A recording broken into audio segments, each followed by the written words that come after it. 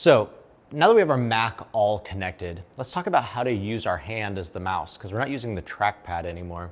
So if I want to navigate or touch, what I do is I just touch. It's like a click, almost like on our phone. So if I want to open a new tab here, I can touch the plus sign. It's going to open a new tab.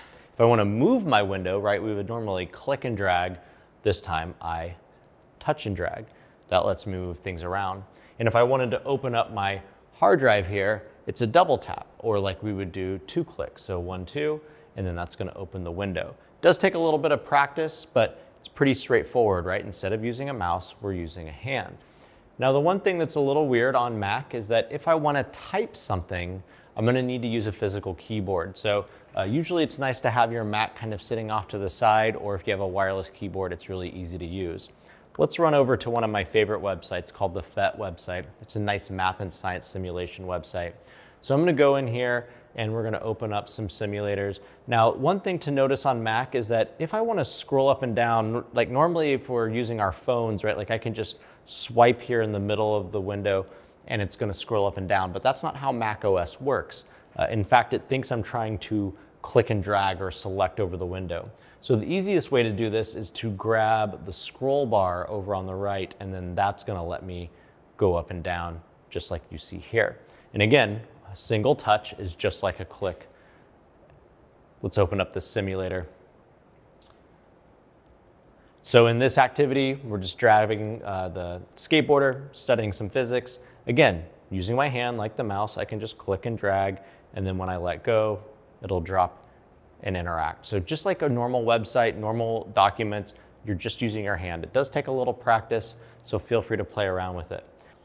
Now that you're comfortable using touch, let's talk about some system settings that will help you kind of handle the monitor and the audio when you have your Mac connected. So if you didn't know, getting into your system settings, you go to the Apple in the top right corner and then choose System Preferences.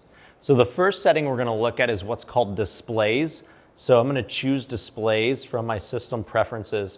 And right now you can see that my Mac is choosing the best settings for something that's called the IFP 7550. Well, this is the IFP. The IFP is the ViewBoard. It's the screen.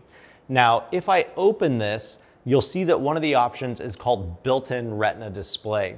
If Built-in Retina Display is selected, this doesn't necessarily look as good, right? Because it's trying to match my Mac screen instead of the board. You'll also notice that I get these kind of blank spaces on the side because it's not using the full screen. So my recommendation is that when you're using the board, go into Display Preferences where it says Optimized for, choose the IFP in the list, not Built-in Retina Display. That'll make this screen look better. Now, when you change the setting in System Preferences, Mac should remember those settings and automatically apply it next time. So then the next setting that I want to show you in System Preferences has to do with sound.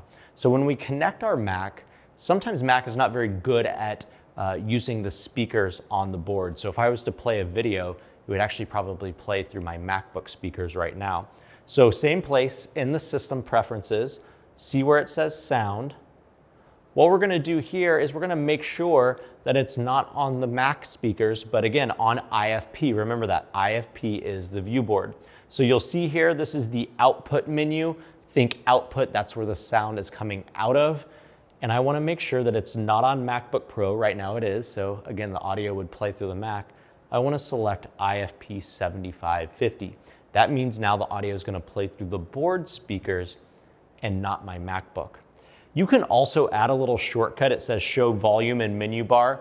This is sometimes a little easier and kind of a Mac pro tip. But what it does is it puts the volume up here so you can adjust the sound manually, or you can choose the difference between IFP. So if my speakers are on MacBook, instead of going all the way into System Preferences, all I have to do is touch the speaker on the top, and then I can choose it from the list.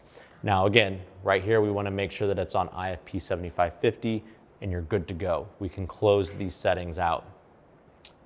Now, once you have all this configured, again, Mac should remember how to handle all these settings. But one thing to remember too is that make sure your board speakers are turned up, because even though you change the audio, the board speakers need to be turned up. So choose the volume button. I like to get it up to 100% and just leave it there, because when this is at 100%, then I can adjust the volume from my Mac to turn it up or down. If you want to turn the volume up or down a little quicker on the board instead of just mashing the button, when you see that blue bar, just grab the dot and you can slide it up and down, and that's a little bit faster than pressing the buttons over and over again. So if you haven't already, let's go ahead and go get our Mac connected to the panel.